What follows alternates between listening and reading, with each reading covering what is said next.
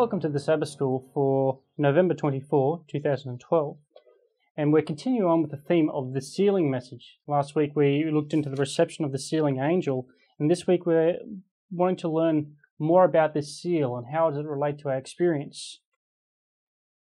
The Lord's given us a very high calling for all Christians in our experience that He desires us to enter into.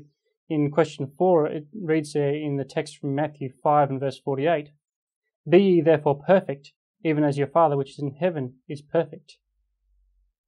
So the Lord requires this perfection of character in each one of our lives. And the seal of the living God will be placed upon those only who bear a likeness to Christ in character.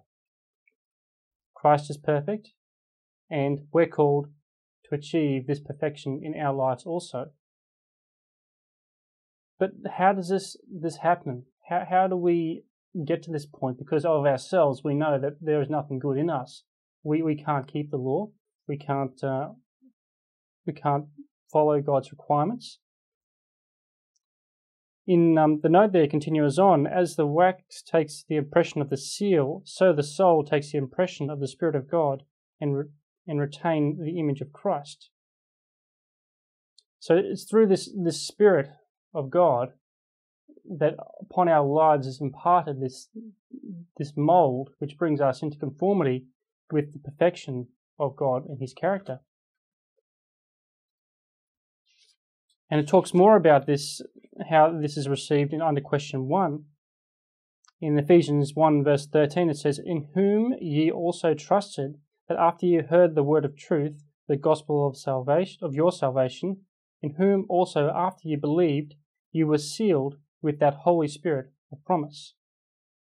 And then again in Ephesians 4 and verse 30, "And grieve not the Holy Spirit of God, whereby ye are sealed unto the day of redemption." The Holy Spirit works in our lives to seal us, to mould us and shape us after the divine image. In the note there under question 1, it also reads, "We may talk of the blessings of the Holy Spirit, but unless we prepare ourselves for its reception, what avail are our works? Are we striving with all our power to attain the stature of men and women in Christ? Are we seeking for His fullness, ever pressing towards the mark set before us in the perfection of His character? When the Lord's people reach this mark, they will be sealed in their foreheads, filled with the Spirit, they will be complete in Christ, and the recording angel will declare it finished." So the Holy Spirit works in our lives to bring us into conformity to this character of Christ, and then as a result we receive the seal. But how many are sealed? Under question 6 there in Revelation 7 and verse 4 we read, "And I heard the number of them which were sealed, and there were sealed 144,000 of all the tribes of the children of Israel." Hold on, the children of Israel? But weren't Israel no longer part of God's church when they rejected Christ? Well, what does it say there in Romans 2 and verse 28 and 29 under question 6? It says, "For he is not a Jew which is one outwardly, neither is that circumcision which is the outward in the flesh, but he is a Jew which is one inwardly, and the circumcision is that of the heart, in the spirit, and not in the letter, whose praise is not of men, but of God." So these children of Israel that we're talking about here are not the old 12 tribes that we read of in the Old Testament, but rather this is spiritual Israel. This is those who have received this circumcision in the flesh, this dying to self, this receiving of the new heart and cut away of the old life, that Christ can impart His character upon us through the power of the Holy Spirit. And then in Romans 9 and verse 6 to 8, it covers it in more detail again. "Not as though the word of God hath taken of none effect, for they are not all Israel which are of Israel, because they are the seed of Abraham, as they are all children, but in Isaac shall thy seed be called. That is, they which are the children of the flesh, these are not the children of God, but the children of the promise are counted the seed." So it's no longer by birthright that we become children of Israel, but by the promise of God, and that promise fulfilled in Christ Jesus. So what is this? What is this seal? What is this seal that we've been studying for the last few weeks? Yeah. And we've already learnt there back initially in question 4 that God requires perfection in our lives. In James 2 and verses 10 and 11, the text there under question 3, it reads, "For whosoever shall keep the whole of the law, yet offend in one point, he is guilty of all. For he that said, do not commit adultery, said also, do not kill. Now if thou committed no adultery, yet if thou kill, thou art become a transgressor of the law."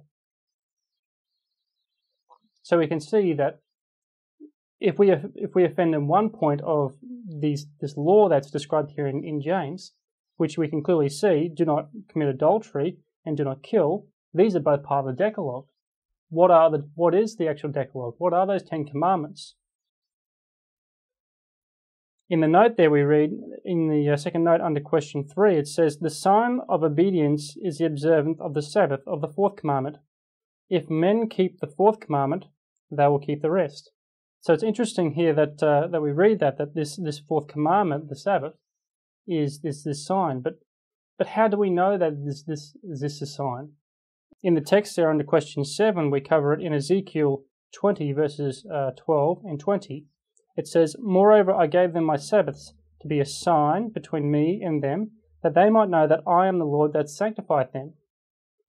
And again, and hallowed my Sabbaths, and they shall be a sign between me and you, that you may know that I am the Lord your God." So this Sabbath that's been given to us, part of the 10 commandments, is a sign of the sanctification that God is working in our lives, bringing us into conformity to all of his laws.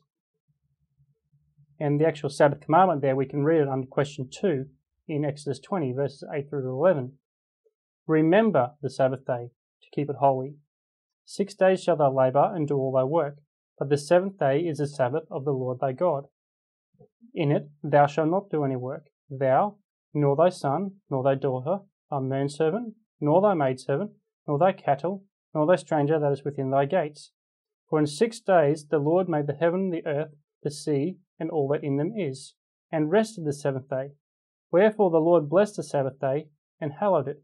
So this Sabbath commandment which the Lord gave us, we can read more about it in Exodus 31 and verse 13 under question 2 there again.